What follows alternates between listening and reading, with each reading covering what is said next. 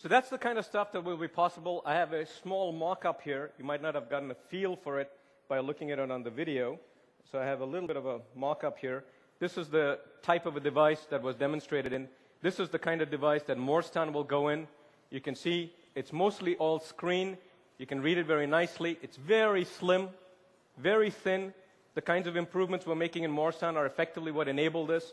So clearly, the innovation that we're putting in place here, beginning with Menlo, continuing with Moorestown, is what is going to unleash the internet and make this kind of innovation possible. So we're really excited, very excited about this product category.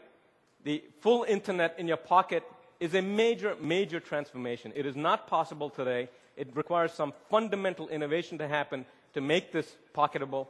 We're engaging in that innovation, and it's a big transformation. And wherever there is a big transformation like this, there's opportunity. And the opportunity here is explosive. It's explosive like you wouldn't believe.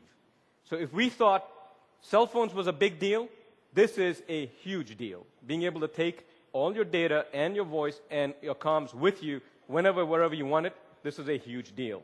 Momentum is absolutely building, as you saw from the range of hardware partners and software partners that we had up here talk about what they're doing in support of our activities, and we're on track.